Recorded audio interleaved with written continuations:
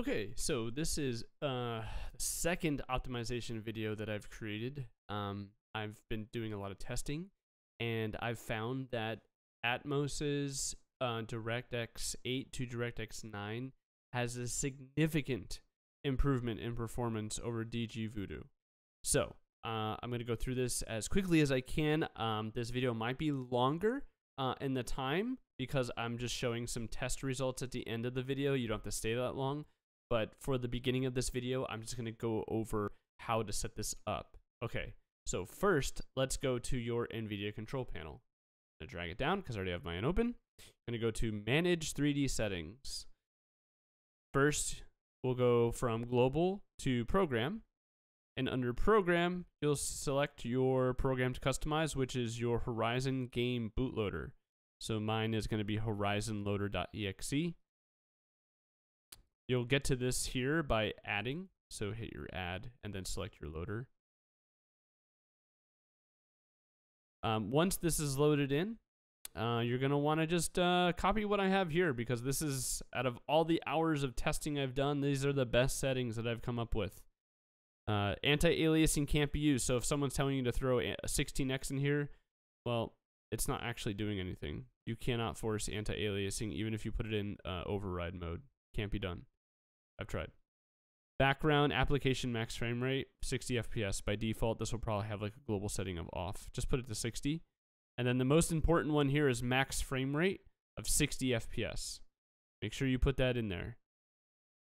Down below, if you're on a laptop, desktop probably you'll already have this preferred, but if you're on a laptop, make sure you have your 3080 selected and maximum performance here. Texture filtering quality, I put high quality here. Negative load bias, allow. Trillionaire optimization. I don't know why this keeps going on. It should be off. Might be in my global setting that way. Triple buffering I put on. I'm still testing that, but you can try it. Vertical sync I put on fast because we're going over the 60 frame rate with FPS 0 when we get to that part. But I put it on fast here. That's it for these settings. I'll scroll back up real slow so you can see. Okay, so we're done in there. The next thing we're doing is we're downloading the Atom0s DLL file. So this is the page here. I'll have that link down below on the video. Actually, it's on this one here. So you can download it on, it's the 1.1 version here. You'll see 1.1. It's down at the bottom here in the attachments. Download this here, or you can download it from my YouTube as well. I think I'll be able to upload it there. But one key point I want to point out is right here. This is what caught my eye. Atom0s states this fixes all the rendering issues I was facing. FPS is solid, 60 F set. No issues of slowdown, lag, input delay, making the game fully playable. So I put that to the test. And I will say, with guarantee, I have not had any slowdown or input delay so far. Okay. Next thing is, where do we place the DLL? Is right inside of your bootloader. So Final Fantasy 11, Horizon XI, game, bootloader. By default, you'll have these two files right here. You're going to want to add these two files from the download. This is all you should have in that directory then. So the next thing, you need to do this. This is with warning that if you don't do this, you're going to have issues. So you need to do this. This is a manual process that everyone needs to do. So you'll double click on this configuration file right here. It's going to open up. You can open up in your Notepad, or if you have Notepad++. Scroll all the way down to the bottom. All the way down to the bottom. And it says Fix Shadow Z Fighting. Enable this. By default, this will be 0. You need to set this to 1. Okay, done with that. The next thing you can do, it's not a requirement, but I definitely would do it, is go to your Final Fantasy 11 Horizon game and then scripts folder. Okay, inside of your scripts folder is going to be your default script when the game launches. Add the FPS0 command down here. Now, scroll down to plugin and add-on configurations. Make sure that it's below this weight 3 and within this configuration parameter right here. You can copy these if you want. I really do like the draw distance set world parameter and the other one set mob. These are personal preference, but set world, I really do feel like this adds a nice level of immersion when you can set the render distance. This is not optimal for people who have maybe a lesser performance graphics card. I'm running a 3080. I have no problems running it at running the draw distance a little bit further. These cam settings are personal to what I like, and I use Remapster, so I add that in there as well. Okay. So every time the game launches, you'll immediately see that the FPS is uncapped, but it is capped using your Nvidia profiler. All right, so done with that. The next thing, and this is important because this was from my testing of what I found out, that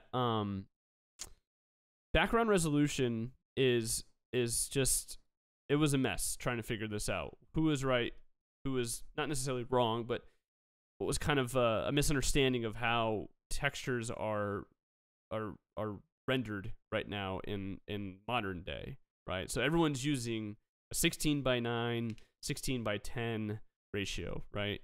So when we do our background resolution, we don't necessarily want to do a 2x multiplier. Okay, we want to do a 1.5x. I tested this with a 1.0 multiplier to a 1.4, and then a 1.6 to a 2x multiplier. And none of them looked that good. So my recommendation is 1.5 multiplier. So I'm running a resolution of 2560 by 1440. If you multiply both of those numbers by 1.5, I get 3840 by 2160. Trust me on this. I did a lot of testing. This works phenomenal, and it gives you great non-blurry and non-jaggy edges everywhere.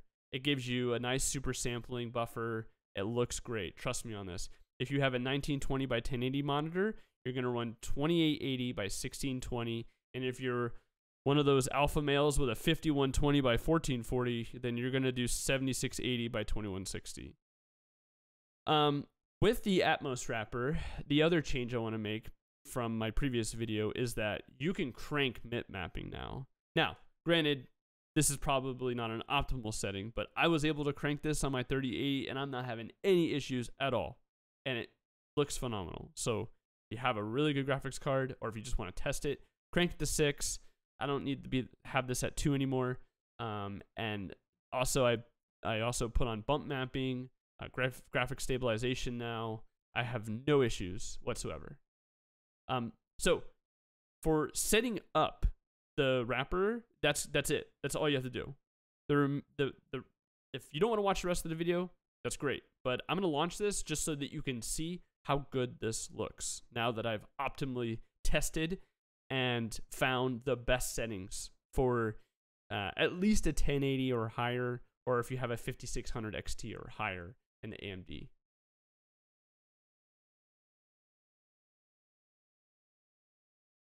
So I'm going to notice that because I have my command line set, it launches at 60. And this actually allows me to log into the server faster because of the animation. And the number one thing I want to note here is how clear and clean this background looks. There's nothing shimmering at all, not just because of mip mapping, but because of the 1.5x multiplier. Nothing is shimmering. Everything looks super smooth, and it's just clear and it's just clean.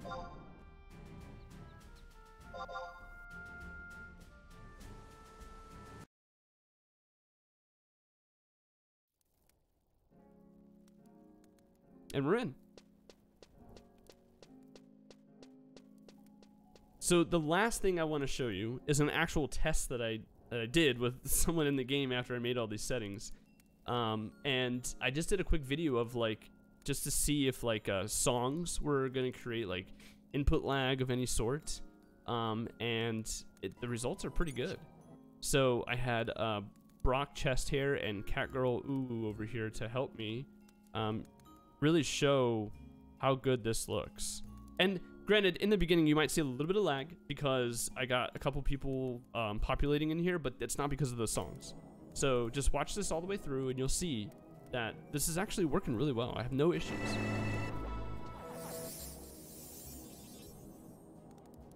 And I start running around in the video and just so I could show you that this is actually pretty well.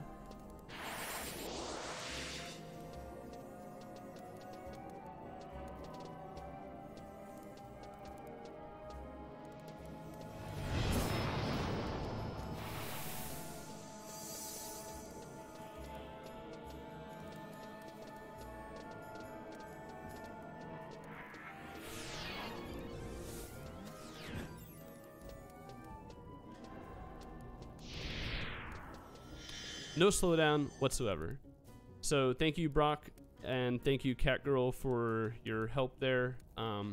If you have any questions on this, just like everyone's been doing, just drop in my DMs and I'll try to help you out. I hope this was helpful for everybody, but so far I have not had any issues with this Atom0s wrapper in comparison to DG Voodoo. I've noticed that there was render lag. I've had no render lag using this, and I hope this helps everyone else out. Thank you for watching. I hope everyone has a great night. See you later.